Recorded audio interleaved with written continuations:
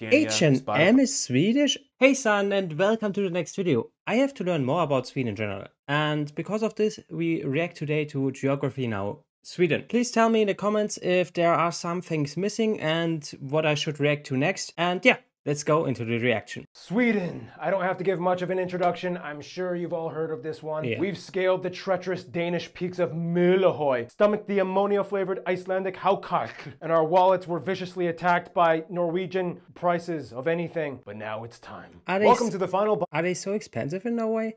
I know that the people out there are rich, so they should be a little bit more expensive, but are they that expensive? Boss of Scandinavia, Sweden. Whew, it's hot. I'm all hot and sweaty right now. You know the drill. Oh yeah, okay. Kick it. Oh yeah, Noah's back, by the way. Here we are. Yep.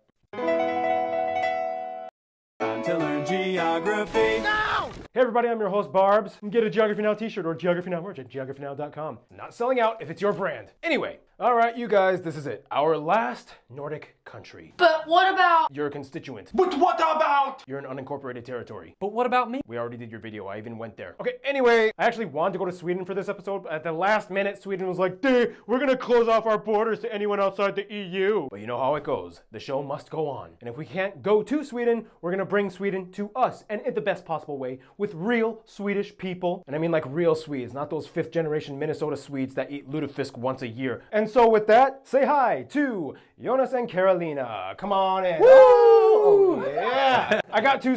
They look like Swedes. I mean, I also look like a Swede probably, but they look like Swedes. Swedes. So you guys are the real deal. Swedish, straight up, right? I was born in Sweden and lived there for 10 years. And then my mom moved me to the enemy, to Norway. Oh, so you're half Norwegian, okay. Yeah. And I'm from Skåne, so we might have some angry people out there claiming I'm Danish, but... It was LA. You guys were the best I could find. So anything you want to say to the Swedish subscribers? Nah, I'm excited for you guys to learn more about your country. Our country. By the way, where are you guys from? I'm from Helsingborg. And I'm from Skellefteå. Now, there are many ways you can divide Europe. You know, like you have the Mediterranean. Tomato for sale, tomato. The post-Iron Curtain. The Balkans. But everyone knows the further north you go, things start to get delicious and sweet. Anyway, lots to cover. Let's look at the globe. One quick thing, please hit a like and subscribe. It helps this channel so much to grow. Thank you. Sweden lies in the region of Scandinavia in Northern Europe and is the largest of all the Scandinavian countries, the 5th largest in Europe and 3rd in the EU. The country is bordered by Norway to the west and north, and Finland in the northeast, separated by the Gulf of Bothnia otherwise between them. In this gulf, you can also find Sweden's 2 largest islands, Öland and Gotland. Otherwise in the south, the only other physical connection they technically have is with Denmark via the partially submerged and partially above ground Öresund Bridge that connects Malmö, the 3rd largest city, to Copenhagen. I'm trying my best with these pronunciations. Yeah, he does the weirdly, right? I mean, it's Malmö, right? Or am I totally wrong? I hope so, because I think it's pretty similar to German. Bear with me. The country's largest city, though, and capital is Stockholm, located on the east side of the country, and it actually sits on 14 islands with over 50 bridges at the drainage of Lake Mälaren, with over 20 lakes and countless streams. This is why it is sometimes referred to as the Venice of the North. The country is divided into 21 counties, each abbreviated by a letter or double letter known as a country code. For the EU statistical system, though, the counties are grouped into 8 riksområden, or national areas, to address things like population data and so forth, but they in themselves do not have any administrative function. Otherwise, if you ask a Swede, they might revert back to the 3 traditional lands of Sweden: Norrland, Svealand, and Götaland. Technically, there was a 4th, Österland. So your G is not a G, but a J, like a Y? which was basically South Finland when it was under Swedish rule, but that term hasn't been used since the 15th century. Anyway, Stockholm is also the central hub of economic activity and transportation. The largest and busiest airport is Stockholm's Arlanda International, which, like so many European international airports, is located super far from the actual city. It takes a 20-minute express train or 45-minute car drive to downtown. The second largest airport, Landvetter International, is located in the second largest city, Göteborg, or Gothenburg for the misguided English speakers. Göteborg actually also has the largest shipping port port in the country and the largest in all of Scandinavia, taking in about a third of all Swedish trade activity. It lies on the Kattegat and Skagerrak, the shallow straits that open up Scandinavia to the rest of the world. With other major cities like Oslo and Copenhagen within radius, here about 70% of all industry and commerce through Scandinavia happens. It's a busy spot to say the least. Finally, the country has quite an organized system of roads and rail networks that more or less parallel each other. There are two main north-south highways, the E4 that hugs the entire Bothnia coast, and the E45, the longest road in the country that goes along the mountains inland from Göteborg all the way to the border with Finland in the north. Also, it's important to note that Sweden claims to have the most islands out of any other What is your speed limit, by the way? Because I think every country except Germany has a speed limit. country in the world at over 260,000. In any case, Sweden's domain wasn't always confined to these borders. For starters, Sweden, being Scandinavian, obviously have Viking history. If you know anything about Vikings, you'll know that they went places. They were literally in the Americas 500 years before Christopher Columbus. And when they couldn't conquer an area, they still left their mark somehow. Even the Hagia Sophia in Turkey has runic inscriptions hidden on it. It was like Viking graffiti, like Vikings were here. On top of that, in the 1600s, Sweden started to become a European powerhouse, and like many other countries, took an attempt at settling and colonizing places outside of Europe. At one point, Sweden had fortresses and colonies in the Americas, Africa, mostly in what now is Ghana. Further, which it's more. It's impressive. I never thought about Sweden to be a colonizer.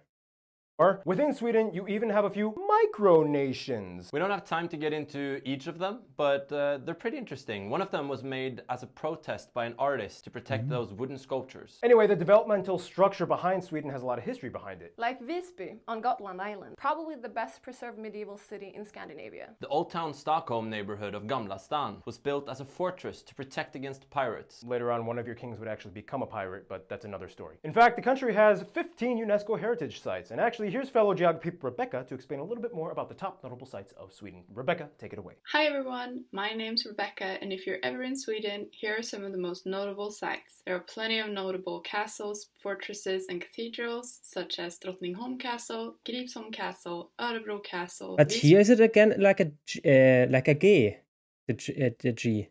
Cathedrals, such as Drottningholm Castle, Gripsholm Castle, That's not a J.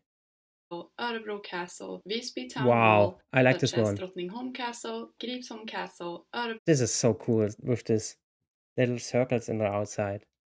Castle, Visby Town Wall, Uppsala Cathedral, Wow. and St. Mary's Cathedral. Sweden also has the highest concentration of runestones in the world, with the most famous one being Rökstenen. There's also many historical Viking sites, such as Birka Viking Village, Trelleborgen, Old Uppsala, and Alestenar. If you're looking for more excitement, check out the theme parks Liseberg, Gröna Lund, and Skara Sommarland. Notable museums in Sweden are the Vasa Museum, ABBA Museum, Fotografiska, and the Museum of Natural But History. all of those are Vasa Museum, such great ABBA buildings. Museum, Yeah, again, that's like out of a movie with the brick stones and stuff like this.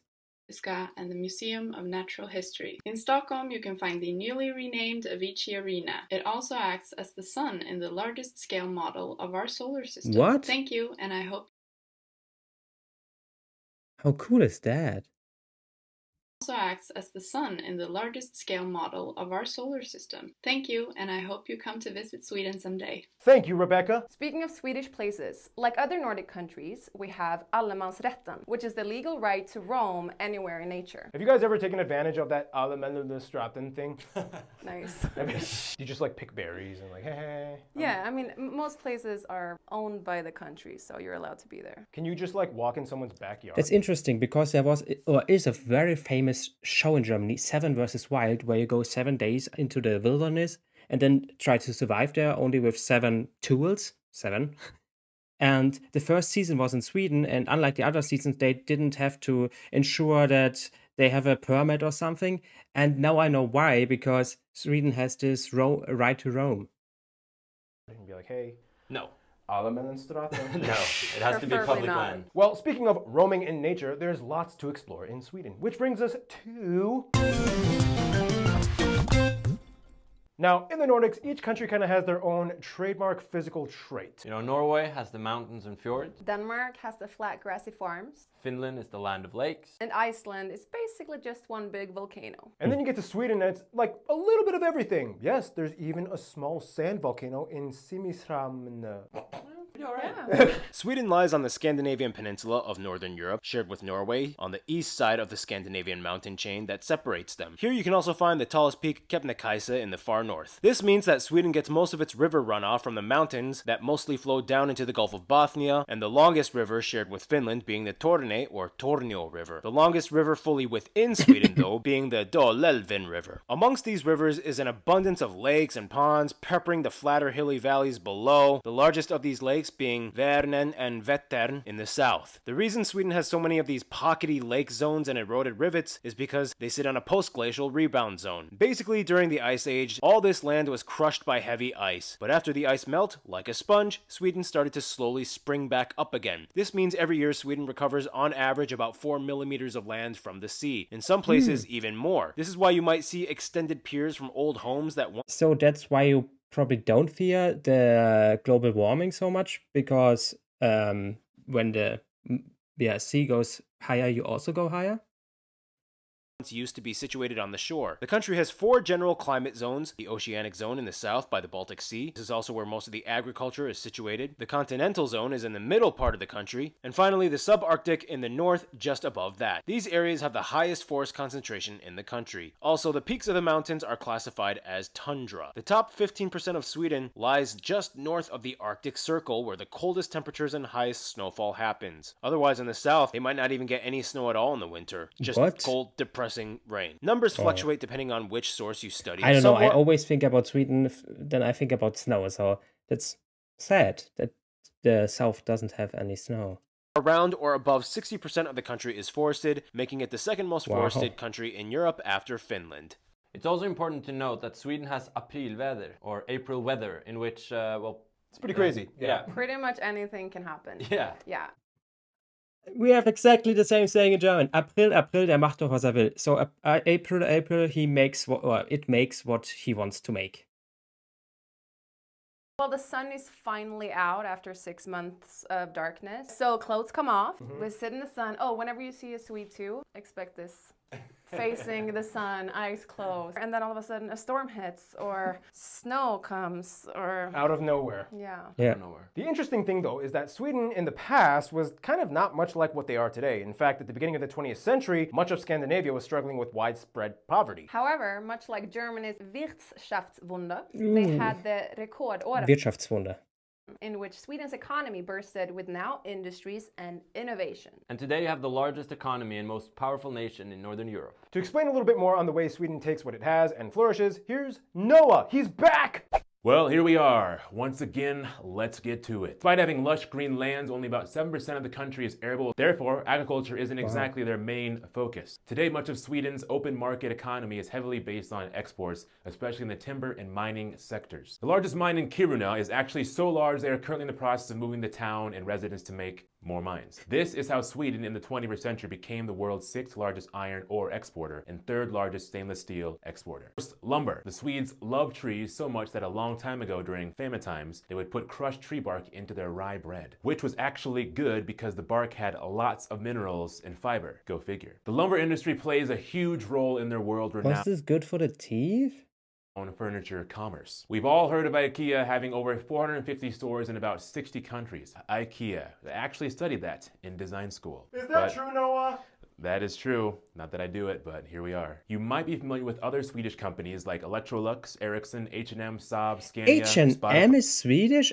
Wow. I didn't know that. And of course, the largest domestic company and only one on the Fortune 500 list, Volvo. Great cars, I might say. And that is that. Until we meet again. Thank you, Noah. Now, going off of business talk, domestically, Sweden does have a pretty complex system when it comes to taxes that plays into their fiscal structure. As of 2021, their individual tax rates range from about 32% to 52% based on income bracket margins. And that's not even including other factors like corporate value added taxes, which can be up to 25%. When you add them, you get the second highest total tax revenue behind Denmark. Yeah, just what to say, that seems to be quite high. of its country's income. Yeah, that's you guys kind of have high taxes. Well, we also have healthcare. And good schools. And good And roads. we get free food. Yeah, by the way, I wanted to study in Sweden because it was free for a European citizen or EU citizen like me. But then I was against it because of I thought, oh my god, the weather in the winter is so cold. I better get to go to Austria. This is what I did now. Roads! In any case, another interesting thing about Sweden is its wildlife. And with that, here's Gary Harlow to explain.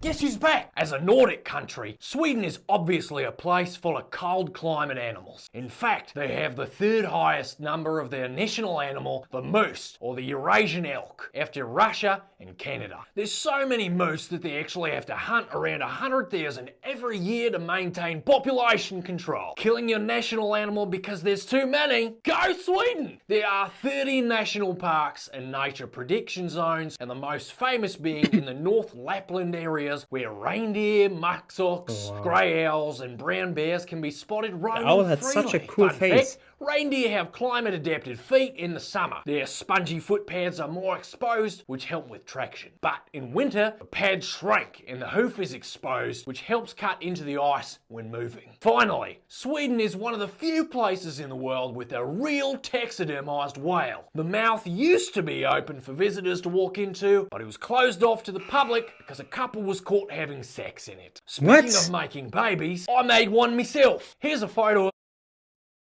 Why? Why? My daughter. She's beautiful. Thank you, Gary. Yeah, I remember the first meal I had in Sweden was reindeer meatballs. You guys love your reindeer. What's your favorite dishes in Sweden? Are they actually from reindeer and not from cows? Probably is reindeer meatballs.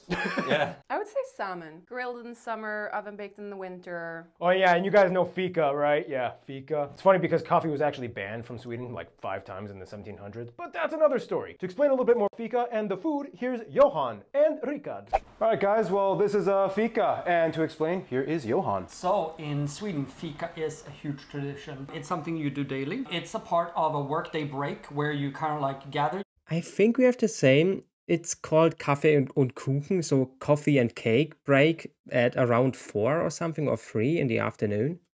You sit down and you have coffee. Historically, it's been that 7 types of cookies minimum, plus cinnamon rolls and cardamom rolls, pretty much. and then pastries such as princess cakes and other things. Every day, but not necessarily this many sorts. I wanted to give you a cross section of what it could be. So, and then the most famous on the bottom would be the princess cake. So if I'm gonna try some, I have to have some marzipan.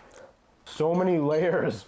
I know. Wow. And hello there, my name is Rick and I'm here to talk about some of the food. We have kroppkakor or palt, depending on if you are from the north or the south. Sill, or as you will call it, herring. Don't you have this really, really disgusting dish? I don't know what it's called, where you put a fish somewhere and then leave it for a few months or something like this? We have reindeer, pea soup, cauliflower soup, surströmming or sour herring. I think it's that. Pea soup, cauliflower soup, surströmming or I think it's that. Or herring, but eat at your own risk. All of these foods can be eaten at the traditional smörgåsbord, or smörgåsbord, basically a Swedish buffet. We also have Kalles or Charles caviar. It's a Swedish style of smoked cod roe, not that super expensive. And of course we have knäckebröd! And the traditional national dish of Sweden, Swedish tacos. Over to some drinks from Sweden. We have akvavit, or flavored caraway liquor, julmust on Christmas, and påskmust on Easter. Is this like glühwein? So mulled wine, I think, in English? We have glögg. And of course, my personal favorite, punch. It's made this is like glühwein. Spirits like arak, brandy or rum with arak tea with some sugar and water. Very sweet, very strong and very nice. Thank you, Johan and Rikard. Oh yeah, you guys also have something about like the alcohol in Sweden. Can you guys explain? What is that? It's called the Systembolaget, which is like the Swedish system of selling heavily regulated alcohol at state-owned stores at set prices. So you can be 18 and go to a bar to get liquor, but you can't buy it at a store until you're 20. Correct. Logic, you know? Logic, yeah. The way it goes is that Norwegian people go to Sweden to buy alcohol, Swedish people go to Denmark to buy alcohol, and Danish people go to Germany to buy alcohol. You guys all have a system. Yeah, we have a system for cheap alcohol. So this was probably a bunch of 16-year-olds taking a ferry over to Denmark. The ferry itself is a party. I've been on that ferry. I've been on that ferry with my mom between Helsingborg and Helsingør. Oh, and a funny story, I was told when potatoes were introduced to Sweden, it was kind of like this. What are these things? Well, obviously, liquor. And that's how Aquavit was born, supposedly. Oh, what's that thing about candy on Saturdays? Explain, Carolina. Lördagsgodis. You get to eat candy on Saturdays. So when we were kids, we got a little amount of money. We got to run to the store and pick our favorite candy. It's amazing. Best in the world. I mean, yes, good ingredients. When you come here, pretty much half the ingredients of American candy is illegal in Sweden. So. Yeah, we do that. Well, on that note, we've talked a lot about some of your small little traditions. Let's explain a little bit more in... I asked Geography Johan to explain Swedish people and what they're like, and he described it something like this. A Swedish person is pretty reserved. They will definitely help you, but probably won't take the immediate initiative to help you. The way I see it, it's kind of like, oh. So it's similar to German, but Germans are way more... Germans are way more, hey, when they see somebody lost that looks like somebody from another country, they are going to help the person. But if it's some German, they probably won't. No, I hope I don't fall. Oh, I'm falling. Oh, and I dropped my wallet. And I got the results of the test back. I definitely have breast cancer. What? Can you help me? Or... Oh, I'm sorry. Was I supposed to help you? Yeah. Oh my God. Yeah. Here's... Also, what are some other kind of taboos in Swedish culture? I don't know, I seen a short or something like this that Swedish persons don't flirt or don't, if I see a pretty girl on the street, that you never go to them and say, hey, I'm Chris, blah, blah. Is it a thing? I guess when you get on the bus, if there is another available seat and you go sit next to someone, don't do that. Just don't. And don't have too much eye contact in general. Preferably none. Explain, what is lagom men jantelov? It's a law that basically tells you that don't think you're better than anyone. It's like, don't tell people that you got good grades. Just get them and move on. But still, you know, kind of let them see it on you. Yeah, it's definitely based on status. Lagom is this word that does not exist in English. And it basically means not too much, not too little, just the perfect amount. I would say that a Swedish person is generally intelligent. Is that full of myself saying that? Nah, it's just a result of our educational system.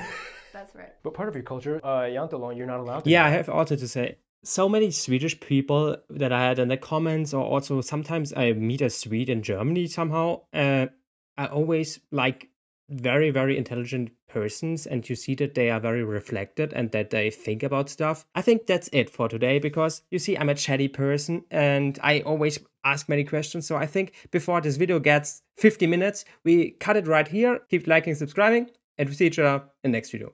Bye.